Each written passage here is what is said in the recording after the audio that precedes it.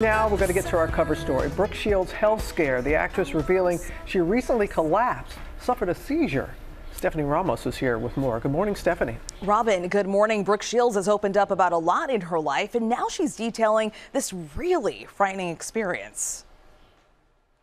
This morning, actress and model Brooke Shields opening up about a frightening health scare that landed her in the hospital. The 58-year-old making the revelation as a cover star for Glamour magazine's annual Women of the Year issue, sharing she had a, quote, full-blown seizure just as she finished a run-through for her one-woman show in New York City.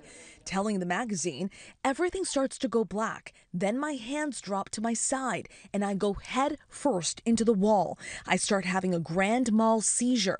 It means frothing at the mouth, totally blue, trying to swallow my tongue.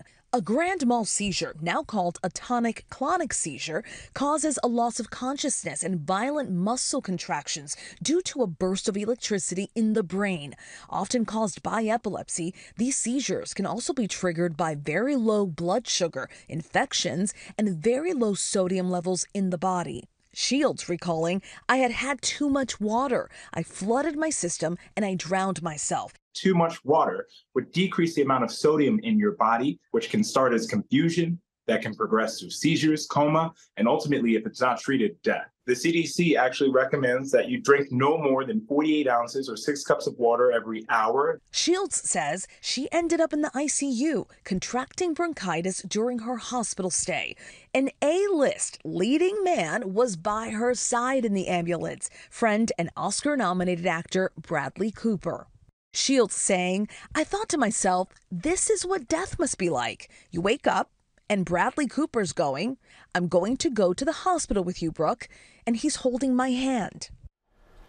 She was laid up in the ambulance, still making jokes. Shields says she was drinking a lot of water because she felt dehydrated.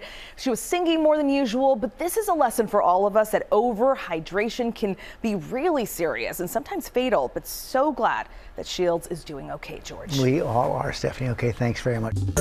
Well, hey there, GMA fans. Robin Roberts here. Thanks for checking out our YouTube channel. Lots of great stuff here. So go on, click the subscribe button right over here to get more of awesome videos and content from GMA every day, anytime. We thank you for watching, and we'll see you in the morning on GMA.